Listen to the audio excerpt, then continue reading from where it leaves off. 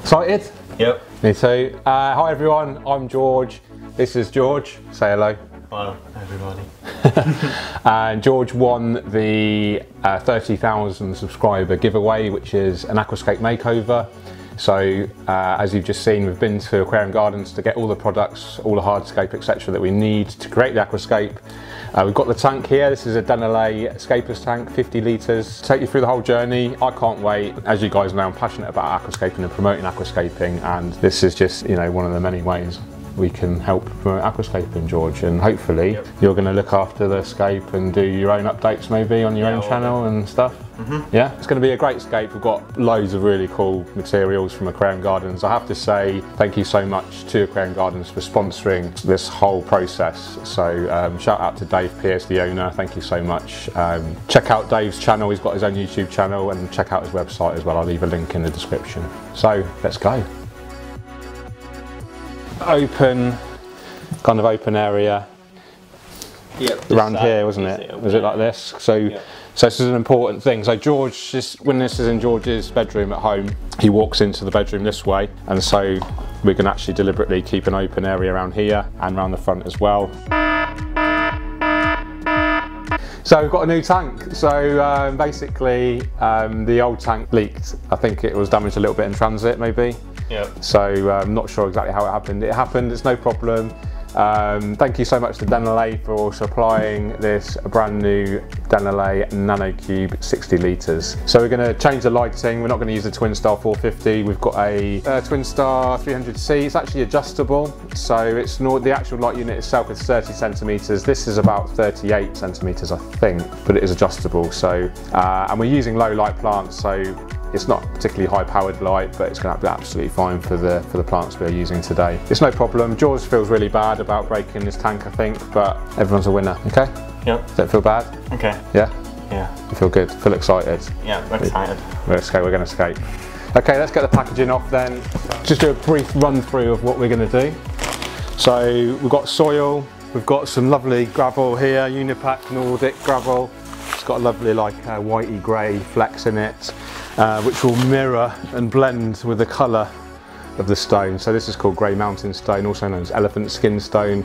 Really lovely, quite similar to mini landscape rock in terms of its colour, but it's a bit kind of more a smoother texture, and I really like it. I don't use this very much, so I'm really looking forward to using it today. We're going to have a sandy, gravelly rock border, so open here and then at the front there. So soil, sand, rocks in between. Yeah. So first thing I'm going to do is put the rocks in.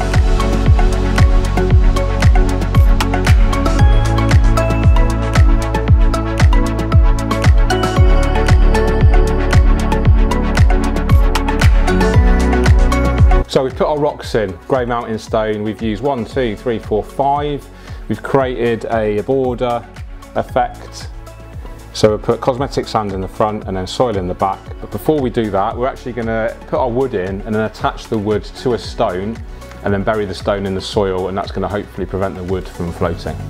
So what I'm doing now, I'm just going to have a rough plan of where the wood is going to kind of lie. And then we've got this epic piece here, which is going to come out the top. Thanks, George. But you also need to make sure that the light unit fits on there. Yeah, that'll do. Cool. Okay, so we've got a rough plan for the wood. I think that looks great already. It kind of almost aquascapes itself.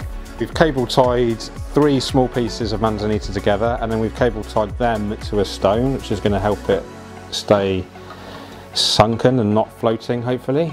It's a lot of open area around here, but we're going to plant in there. We've got the What about having this a little bit lower?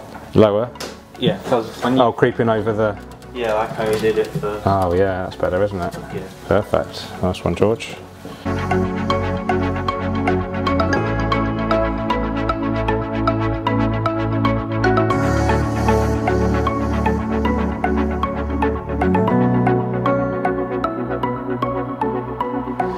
Okay, so we've got the hardscape in. I think it looks great, George. What do you think? Amazing. We've tied stones to the wood to prevent it from floating, hopefully.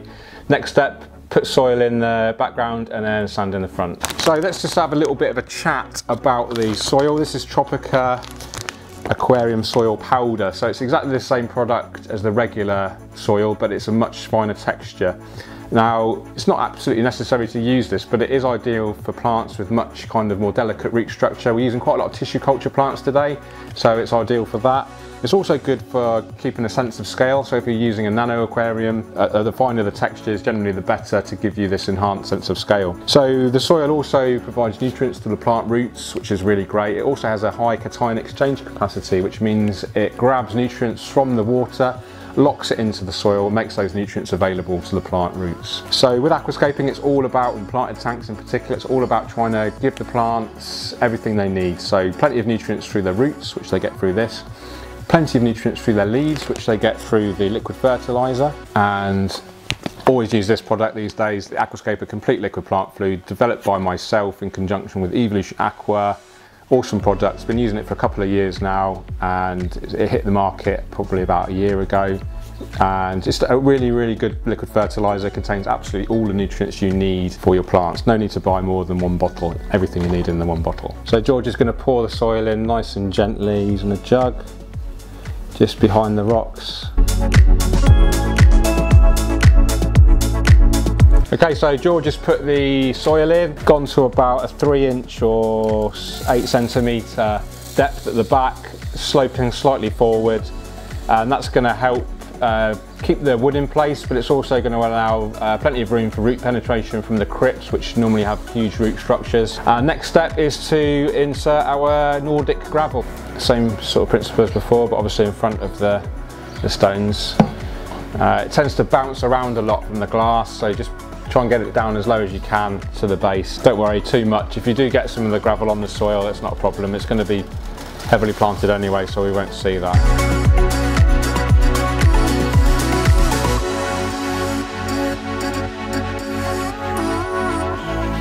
Okay, next I've got some Dennerle Xingu Scaper Hunter gravel here. I've just pre-rinsed it because it can really cloud the water. So I just grabbed small handfuls. I'm actually going to wedge this in between the rocks and the soil, and that's going to hopefully help prevent the soil from creeping forward as well. So you can literally just push it in quite firmly, and it also adds a really nice texture and a nice transition from like the large texture of the stone to the finer texture of the sand. And this is it's a nature aquarium style aquascape, so we want to use lessons from nature and try and mimic nature if we can to help really create this beautiful, serene looking aquascape.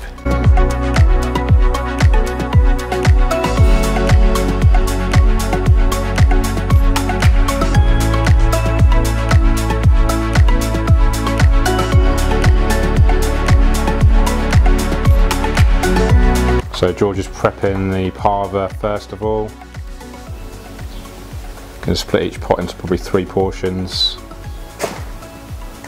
We've also got some tissue culture. The Tropica want to grow undulatus red, and these are going to be planted around the rocks towards the front of the aquarium, and then the larger crypts will be planted in the background. So were you like really shocked when you found out you won? Yeah. Yeah. Like my dad said, I ran downstairs. So tell the viewers how you found out. It's quite a funny story. So I was doing a live stream, wasn't I? I missed the majority of the live stream because I'd been in the bath. Yeah. And then I joined it, and people in the comments were saying congratulations, George. So I didn't know if it was me or a different George. I emailed you to find out whether it was me or not, and you said it was. So yeah. Over the moon. Happy days. So I really like these this style of aquascaping, doing it, helping out someone, and maybe every big subscriber jump I get, I might do something similar, because it seems to work out quite well. Again, shout out to Aquarium Gardens for supplying all of these amazing plants, hardscape, soil. They even supplied the new tank, but I am going to get a replacement for Aquarium Gardens for it, because it's been too much to ask for a brand new tank. So I'll ask Dennerle to hopefully replace this one for Aquarium Gardens, but it's a nice tank, the 60 litre cube, NanoCube. I prefer the Scapers tank because I prefer a bit of a wider footprint. This is a quite tall aquarium, but still, it works really well, and we've used really tall hardscape, and I think it kind of lends itself, the scape lends itself quite nicely to this aquarium. So George has prepped the crypts really nicely here, and now he's planting the tallest in the back left, and then going to work our way forward to the shorter species towards the front. Okay guys, so we've planted pretty much all of the rooted plants now. So we've got a mixture of Cryptocoryne parva, Cryptocoryne walkeri, moehlmennii, and there's an unknown one in there, Cryptocoryne mix, so we're not sure what that is. And actually I quite like that about crypts, that you kind of don't know how they're going to grow. I kind of like that surprise element to them. So all crypts will tolerate low light, which is ideal because it's obviously going to be shaded by the wood. We're going to put some Dennerle fern in there, which we'll talk about later. There's going to be some Anubias and Bucephalandra as well attached to the wood, plus some moss. So yes, it's going to be quite shaded, which is absolutely fine because crypts are actually fine in the shade. So next, I think we need to attach our rheophyte plants. So we've got a right good mixture of Bucephalandra and Anubias. Do you want to go and get them over, mate? Oh, and the Hygrophilia pinnatifida. So George is like me, he loves his Bucephalandra. We've got, I think, 3 or 4 species here. So we've got some mini needle leaf from Dennerle, beautiful, small, one of the smallest Bucephalandras commonly available. Bucephalandra Theia, Bucephalandra species red from Tropica, which this goes in like a more of a reddy colour depending on the lighting. And then we have some Anubias mini, which is from Aquaflora. It's like a smaller version of Petite, beautiful Anubias species. And we've got Anubias Paxang, which looks very similar to the Pangolino, Anubias Pangolino, both from Aquaflora. And then, last but not least, our last rheophyte plant, which can be planted into the soil or as a rheophyte, but I really like it as a rheophyte. Rheophyte, if you didn't know, is just basically a plant that attaches to decor. So we've got the Tropica 1-2 grade Hygrophilia pinnatifida. Now this looks amazing when it's attached, and if you put it high up in the water column it gets more light, and then you can really accentuate the red coloration of the plant as well. We've grabbed some, this is called Taiwan moss or Taxiphyllum alternans. This is actually grabbed out of one of the display tanks at Aquarium Gardens, so thank you again to Aquarium Gardens for sponsoring this video and the whole makeover. So this is ready adapted to submerged state, so it should start growing in earnest pretty much straight away in George's setup when he gets home. So more than enough there. Oh. Yeah, loads of plants, let's go. Boo.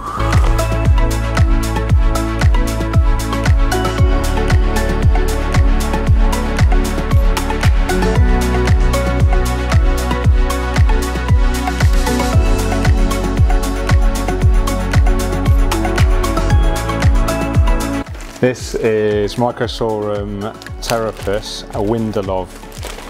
So Dennerle fern. So do you know why they call it Dennerle? No. So the founder of Tropica, in 1970, that was 6 years before I was born. It's called Holger Dennerle, Danish guy, and this plant is named after him. So it's a special kind of variety of fern. It's got like these ends that are splayed. Really attractive. I've met Holger a couple of times. In fact, I met him when I was at Interzoo. You can check out the vlogs from there. So on my Instagram, I think there's actually a photo of me with. In fact, I'll get it on the screen right now. You can see a picture of him. So yeah, absolute legend, and this plant is named after him. So really cool. And like most Java ferns, relatively easy to grow. Doesn't need CO2 or high light, although it will benefit from both. So we're going to put this as a focal point plant. So you know about the rule of thirds? Mm-hmm. Yeah. So I reckon around about here. Yep. So do you want to see if keep it on the wood and then just sort of maybe, well, I'll leave you to it and see what you think. It's really important that we keep this wet because once Java fern dries out, it tends to die off really quickly. So must keep that wet. Now we've got one more plant, a little dollop in the knot in the elbow, if you know what I mean, in the little cranny. Like that, and then just repeat the process. It will potentially even grow out the top of the tank as well, which will look super cool. It is the most light demanding plant out of them all, so that's why we're going to put it in the upper portion of the tank. We've actually got loads, probably more than enough, but always better to have too much and enough choices. And then last thing, we've got the moss, haven't we? Yep. Do you want to get that? So if you just grab like little square sort of centimetre, quite thin layers, it's going to be absolutely loads in there. We don't need anywhere near all of it. So again, just sort of randomly choose an area. So it's important to use gel type super glue. Well, gel type is much easier to use because it doesn't run. So if you imagine gluing on a vertical surface, the glue will potentially run, and it tends to turn white as well, so it looks really ugly and super obvious. Okay, I think that's enough, mate.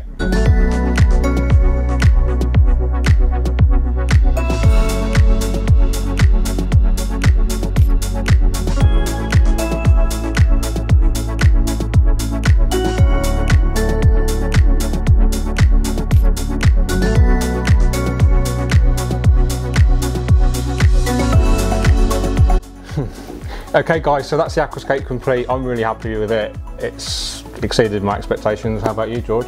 Yeah, I think it's turned out great. Hopefully you guys have enjoyed the video. If you have, make sure you leave a thumbs up, comment if you can, what's been your favourite bit of the video, and you know what I'm going to say next? What I'm going to say next, George? Keep on scaping.